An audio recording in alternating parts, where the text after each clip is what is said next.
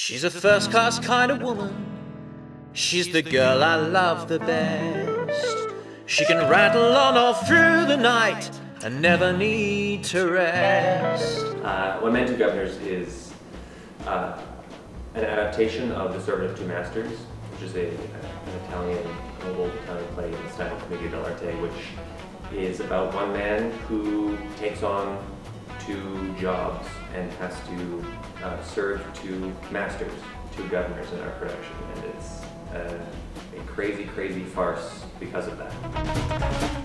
Alfie is an 87-year-old waiter who is having his first day at the Cricketer's Arms, a restaurant that we go to in the play, and that he has vision issues and balance issues and hearing issues, and he goes through some trying times in the show, certainly.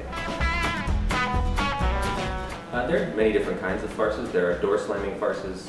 In this show there's a ton of what's called lazzi, a lot of physical comedy, and that's really where the farce elements come. Also a lot of mistaken identity, and the audience knowing more than the characters do, and that usually turns out to be hilarious. Well, this show is a great show for all ages. Everyone will find something hilarious about it. If you like Monty Python or Fawlty Towers, or even way back to something like The Goon Show, there's something for you. British comedy, which this show really seems to hold on to well, is really ingrained in all of us, and everyone can really enjoy it.